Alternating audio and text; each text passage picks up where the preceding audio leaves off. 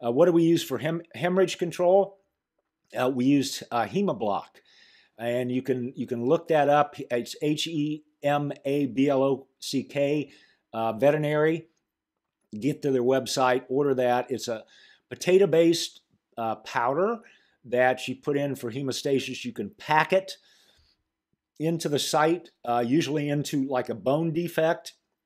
The common thing is you're in the mandible and you nick the artery in the mandibular canal, and so by so doing you get arterial hemorrhage, and in order to alter that, we put a little bit of Hemoblock in there, pack it down in the hole in the bone that you created, and then that will allow that to apply a little force to get your immediate hemostasis, and then it'll also allow for accentuating that clotting cascade to make it much quicker.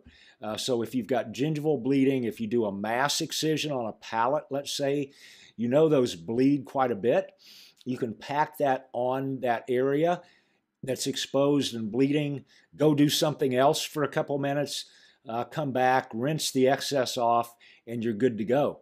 You can also use that in other areas of the body, which are the any place except for the eye in the intraocular space. So if you're doing a spleen biopsy, liver biopsy, anything like that, you can apply it directly and leave it there, and it's purely biodegradable. It will reabsorb. So very good product, not just for dentistry, but also for other uses.